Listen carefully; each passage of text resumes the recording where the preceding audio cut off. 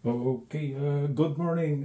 This is Professor David J. De Los Reyes. Okay, it's September 14, 2023, and the time is around 1:24 a.m. Okay, my topic for this session will be a long video format discussion. This is a continuation of alternating current machines, and this will now be lesson number 10.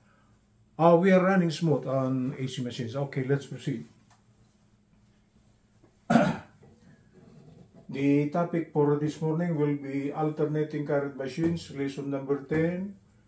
And the title of the topic is voltage and current vector diagrams and equations. If the power factor of the load is a leading power factor, meaning the power factor of the load is leading.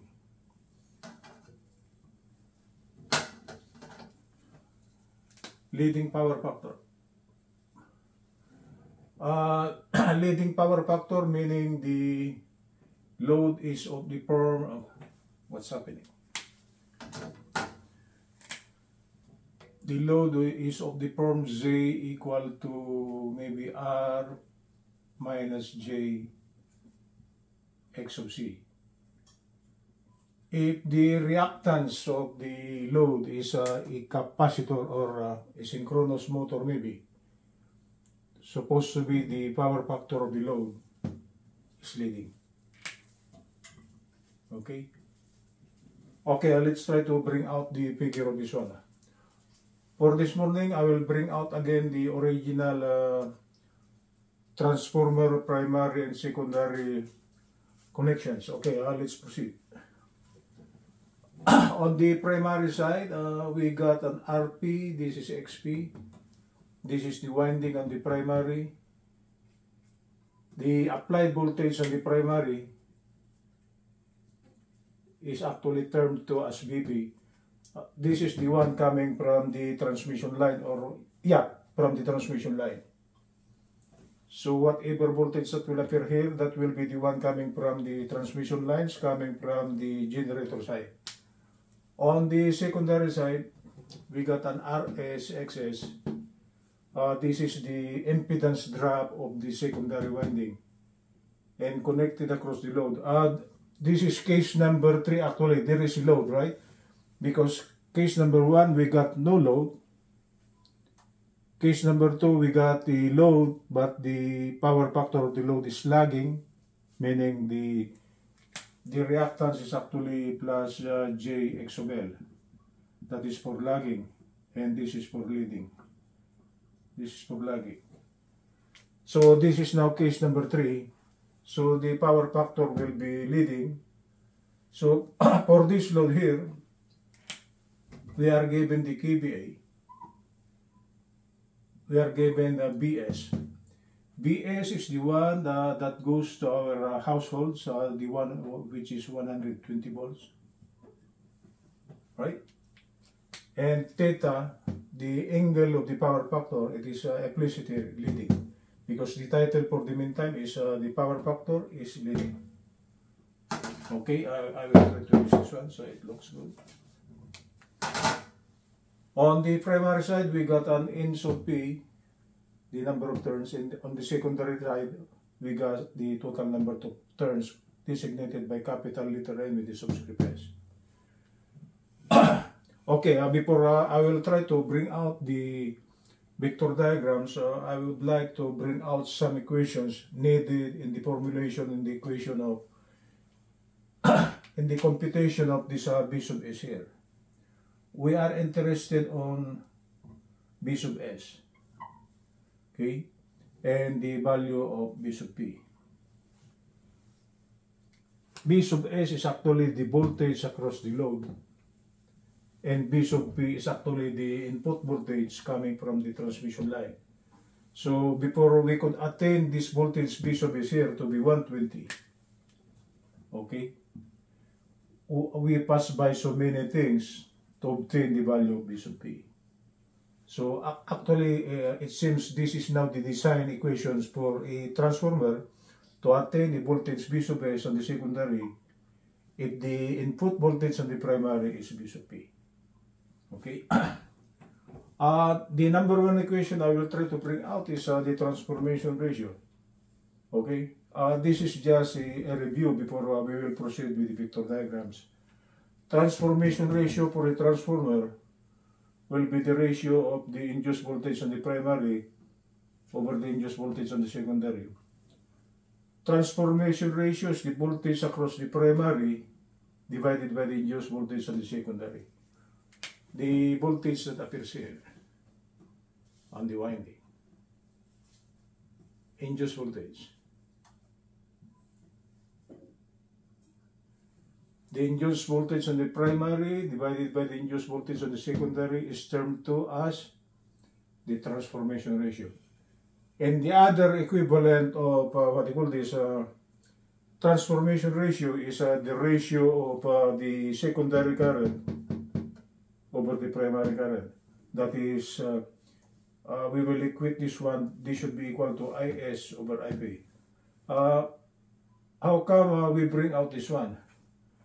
This one emanates from the volt ampere thing, volt ampere. Of primary should be equal to the volt ampere of the secondary. On the primary side, the voltage is E sub S and the current is I sub S, right?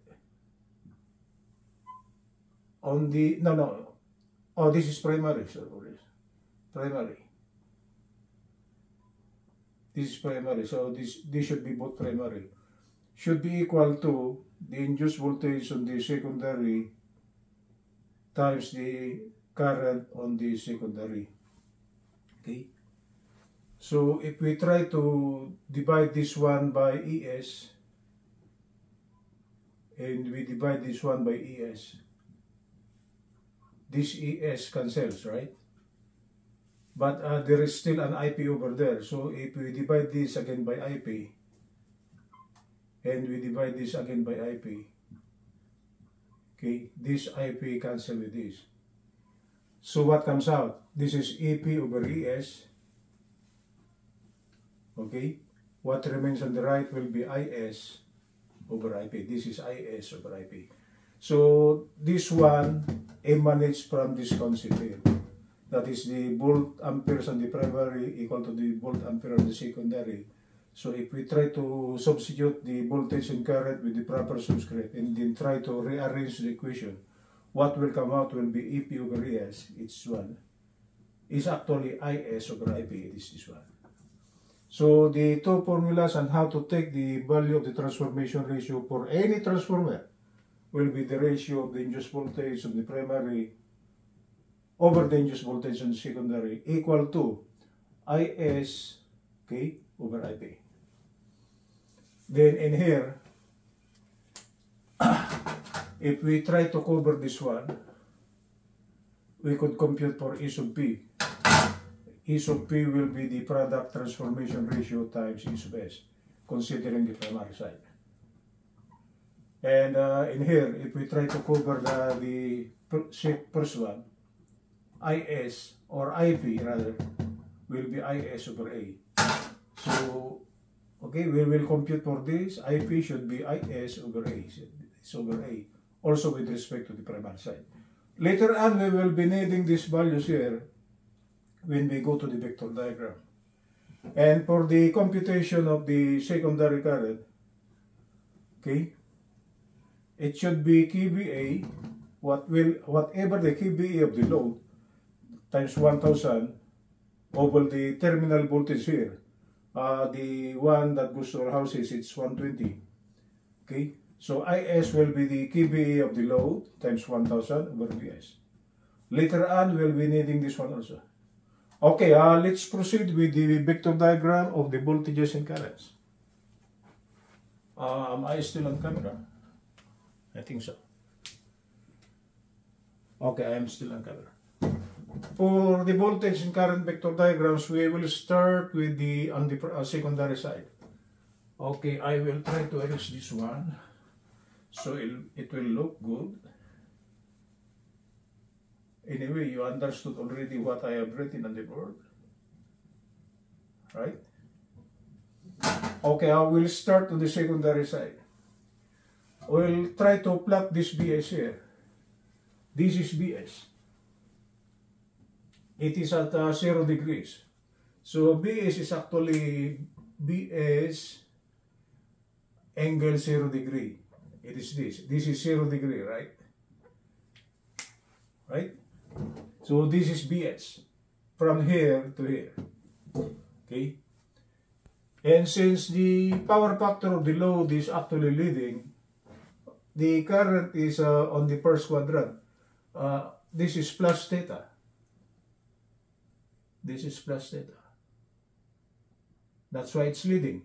Where is the current? Coming from the origin, this is the secondary current. Okay, this is one. So this is BS, this is IS. BS is the voltage across this. IS is this one. It's on the first quadrant because the power factor is leading. The difference of the angle between BS and IS is actually theta, the power factor angle, right? Okay, let's try to compute. To compute for E sub S, we must have to take into consideration the effect of RS and XS. RS and XS, it's the internal and internal resistance and reactance of the coil. Whether we like it or not, there will be a small resistance and a small reactance. So actually, when current passes here, the current that passes here is actually IS, right? There should be a voltage drop. So meaning to say, whatever induced voltage here, as current passes here, it will drop a certain voltage. So BS will actually less than ES by the value IS plus the vectorial sum of RS plus X of S. To draw that, this is the current, right? The voltage drop IS times RS is actually in parallel with the value current. It is this. This is IS. So the voltage drop due to ISRS is this one. Okay, they are in parallel. Right? It is this. And perpendicular with it is actually the voltage drop due to the reactance. Okay, they are not of the same value. This is a real voltage drop. This is an imaginary voltage drop. And it is perpendicular, right? So this is ISXS. And the vectorial sum of ISRS and ISXS is actually ISZS. Okay? Because impedance is actually the resistance plus JX of S. Okay? So to compute for V sub S now, it will be V sub S plus ISRS plus J I sub S X sub S, and that will be equal to E sub S. So if we try to connect a point from the origin to this point here, that now represents IS. IS or ES is actually this one. It's a bigger value than BS because there was a voltage drop due to RS and XS. Okay? This will be referred to the secondary side. Okay, we are on the secondary side. So whatever value we got on the secondary side, we try to project it on the primary side. Okay, project it. Okay, let's project. Let's try to bring project ES to the primary side. We will be using the relation EP, the one we derive over there, equal to ES, A times ES. Right? This is the one we computed here. It's this. So if we try to multiply that by A, that will be the induced voltage on the primary. Okay, there is an induced voltage here, but by using the transformation ratio, we can find the value of the induced voltage on the primary due to the secondary current, right? Okay, so the basis of the value of the induced voltage on the primary is actually on the basis of the what will be the computed value of IS, right? So if we now try to project this ES here, where is it? We project this one onto the other side. Okay, AP will be equal to negative ES. Is it correct? AP is equal to ES, AP, A times E. Yeah, it's correct. We will try to project this one on the other side. This will now be the value. It is this. Right? So we put a negative sign because if this is plus, on the other side, the other direction should be minus, right? It is this. Okay? We try to project also I sub S on the secondary side. And the relation will be by using this one here. Right? So if this is IS, okay, the equivalent of this in terms of primary is actually IS over A. But since this is the reverse of this should be with the value negative IS over A. This is the primary current due to the secondary current. This is the primary induced voltage due to the secondary induced voltage. Right? And perpendicular to ES is actually the neutral flux. Perpendicular, meaning if this is ES, an angle with a difference of 90 degrees, that will be the location of the neutral flux. Okay? So when we draw the, what you call this, hysteresis in eddy current loss, okay, this will be our basis here, this direction here. The one that goes up here is actually hysteresis plus just hysteresis. The one that goes here, okay, will be the so-called eddy current loss. Hysteresis loss, this one that goes up. The one that goes here will be the eddy current loss. So the vectorial sum of the eddy current and hysteresis is actually the no load current. We discussed this one. If the load on the secondary is nothing, the transformer will still draw a current, and that current is termed to as the no load current. No load current, right? It is due to the hysteresis loss and the eddy current loss, and that will be the no load current. Okay. So on the primary side, there will be two types of current. Okay?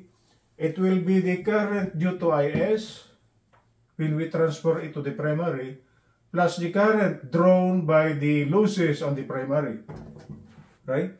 And it is represented by I no load.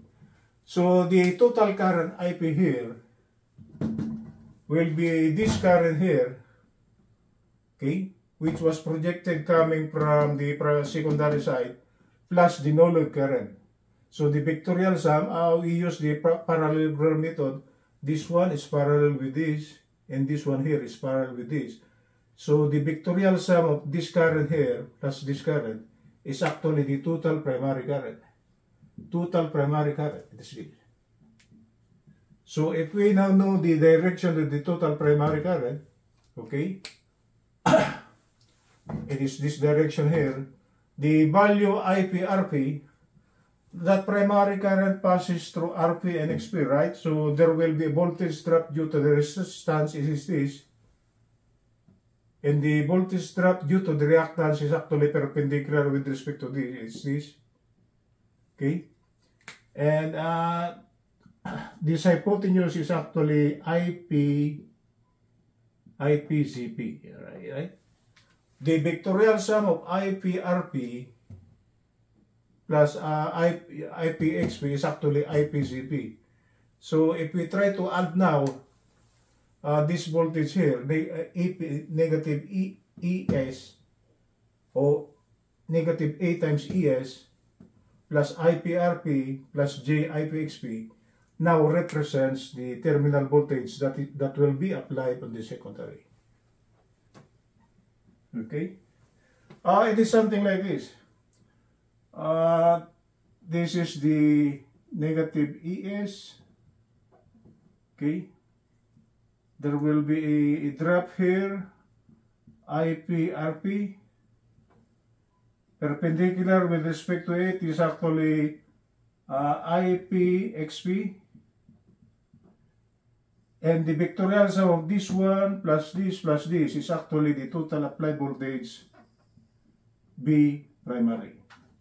It is this.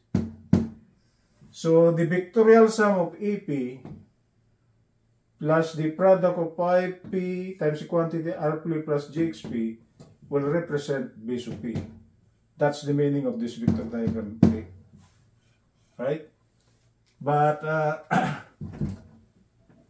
the total current actually comprises it of a value negative IS over A plus the no load current, I no load. Right? Due to the losses, this is due to the current coming from the secondary side. So the vectorial sum of this, okay, actually represents I sub P. It is this. Okay. Okay, that's the vector diagrams of the voltages and currents. Considering for the meantime, this is the secondary side, this is the primary side.